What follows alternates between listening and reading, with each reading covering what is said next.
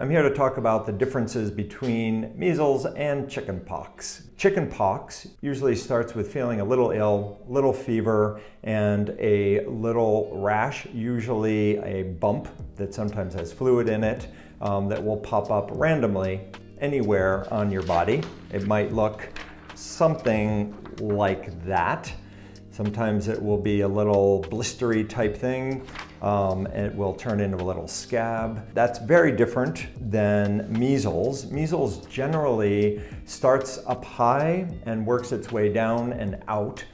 It usually doesn't cause a blister. Usually it's kind of a rash that if you push on, it might blanch a little. In other words, turn a little lighter. It's red. Sometimes the rash will turn into an area that is a little denser. So it might look something like that.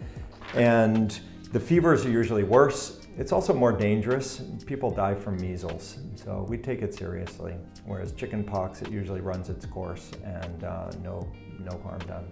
So if you have any questions about immunizations, our nurses are happy to help out. You can book an appointment in Tend for a 15-minute nurse visit to talk about immunizations in general, or more specifically, measles. And it's free.